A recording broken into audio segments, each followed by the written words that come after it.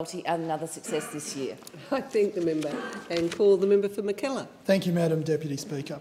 You may not know John Lang, but every member of this House and every member of this other place knows a John Lang.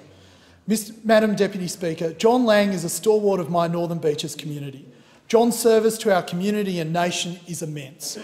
To name but a few, John served as a pilot in the Second World War, is active in Brookvale Rotary today, was a District Governor of Rotary, is Vice President of the DYRSL sub-branch, served as the Chair of Skeggs Redland, is a member of the Liberal Party and has been for over 40 years, having served as President of State and Federal Conferences. John was awarded his Order of Australia Medal in 1999 for service to the community through charitable and service organisations. John is an active, innovative and when asked to serve, cannot say no. Despite his years, John shows no sign of slowing down.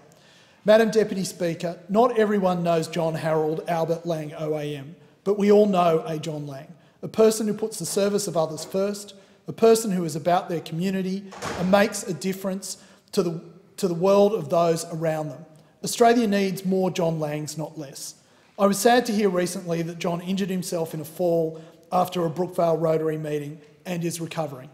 John, I wish you hasty recovery and look forward to seeing you soon. I thank the member and call the